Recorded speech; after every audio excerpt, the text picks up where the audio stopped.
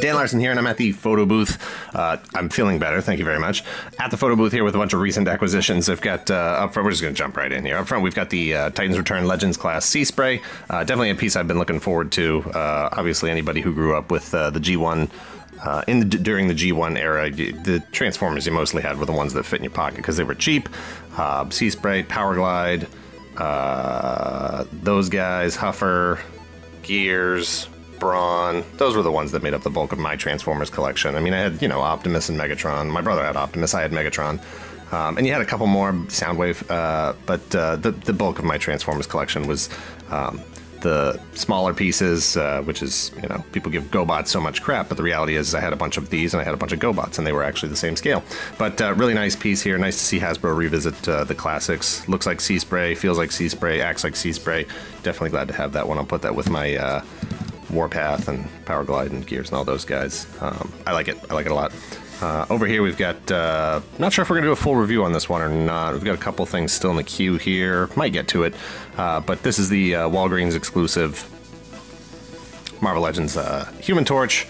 Just weird. Weird that Walgreens... First of all, it's still weird to me that Walgreens has become like a toy store go-to place. That section, that aisle seems to be getting bigger and bigger in their store all the time.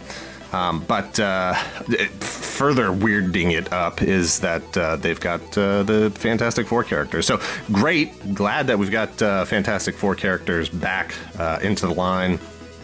Invisible Woman earlier this year, Human Torch, and then obviously we've seen pictures of Reed with his stretchy arms, and then so obviously they're going to do Thing at some point. Not sure. I'm guessing Reed's first half of 2018, and Thing is probably second half of 2018. I could be wrong on that. I don't know. I don't know what the release dates are. But it's a nice figure. I'd love to still see a release where we get a non-flamed up Human Torch figure, Johnny Storm. This one is built very similarly to the Iceman figure. You know, complete with the little flame attachment on the back here. But I really like how they did it. I like the delicious cherry cough drop flavored plastic that they used. You know, usually you get the Human Torches that have like the lines on the body and that stuff. And man, I've probably got 4 or 5 different Human Torches in my bin. And I gotta say, this is certainly my favorite modern one. I still like the old...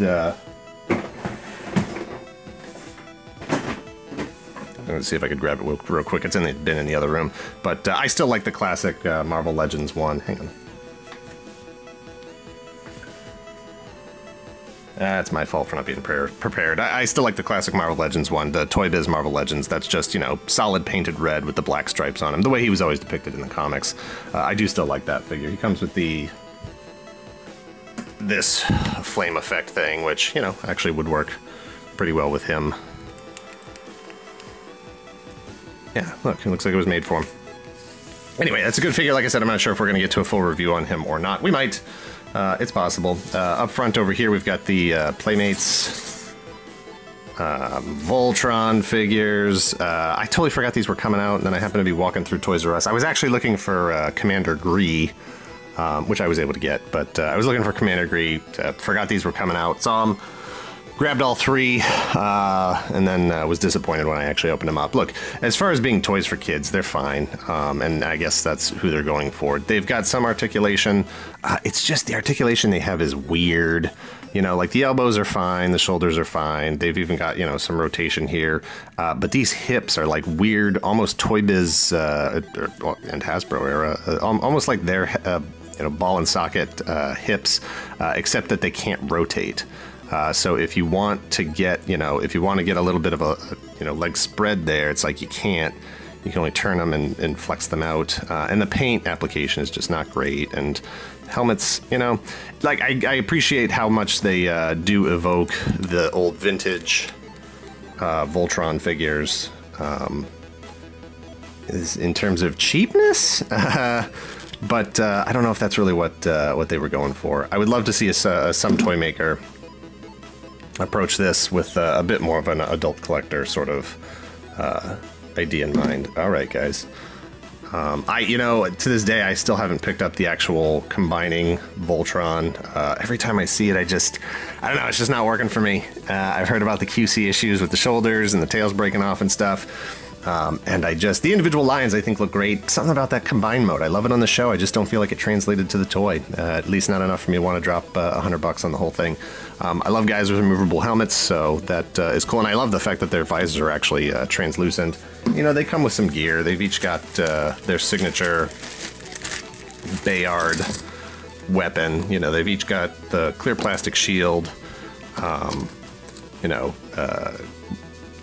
Like I said, the Bayard weapons, Lance has got his gun. Shiro comes with, this really should have been, I feel like this should have been a translucent plastic fist as opposed to, you know, just painted pink.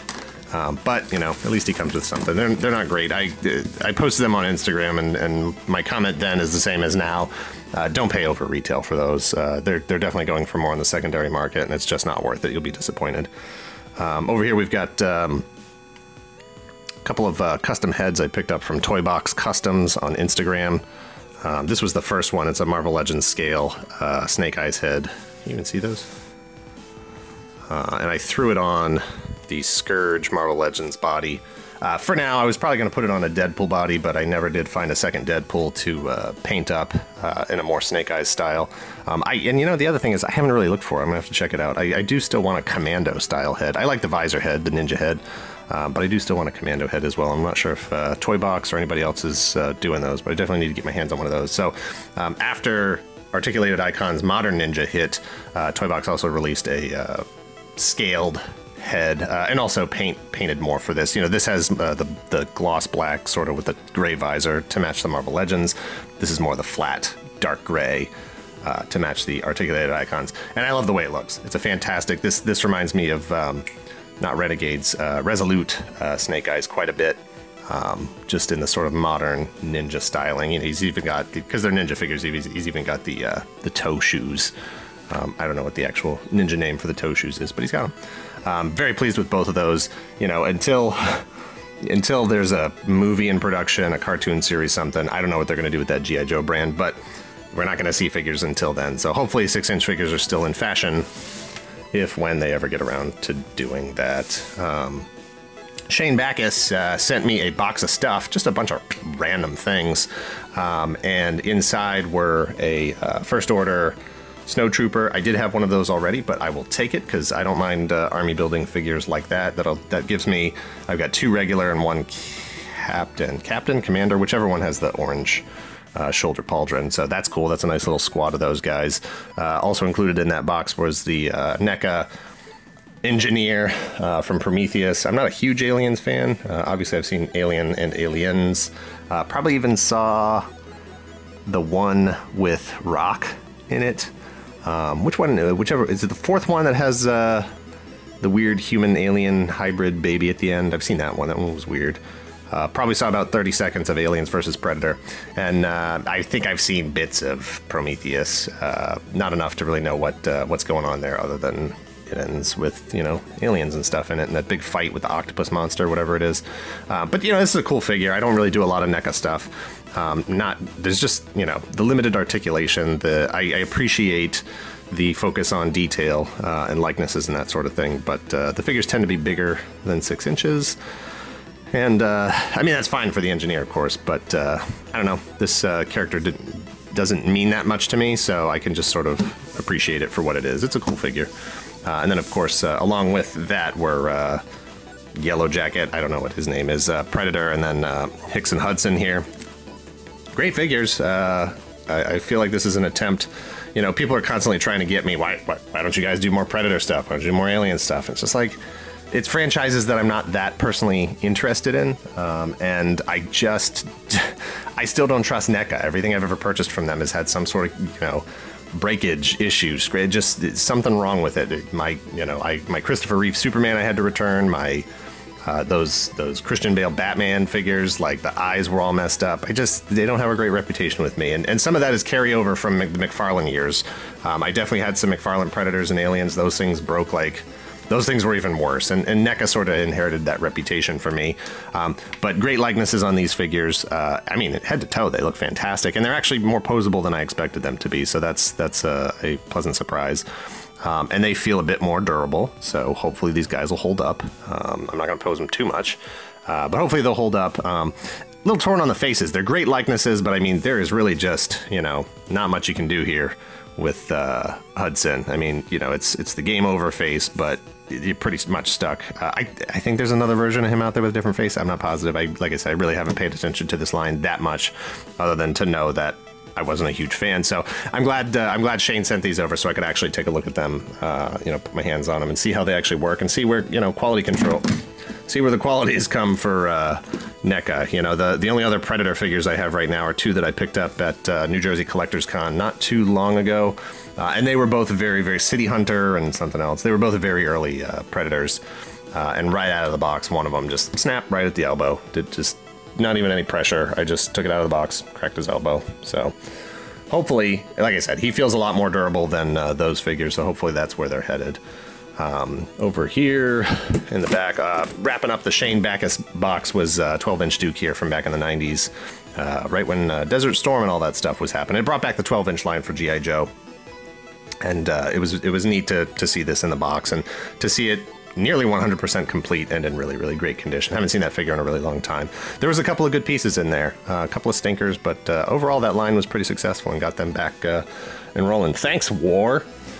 And then here we've got this knockoff Valkyrie, which is just, you know, sometimes they're so bad they're good, and this thing is just, it's hollow, cheap plastic. I mean, well, it's not, I guess it's not that cheap plastic, but, you know, it's weird because all the pieces are here, and some of them, you know, it's like, I don't think that's an original head. I mean, this is my reissue.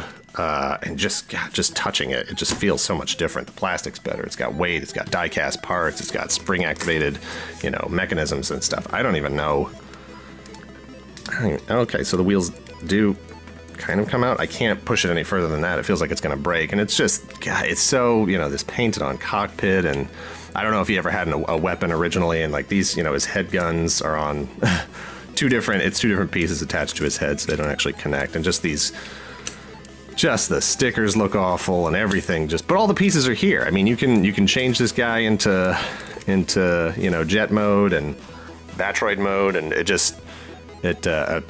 Gearwalk mode.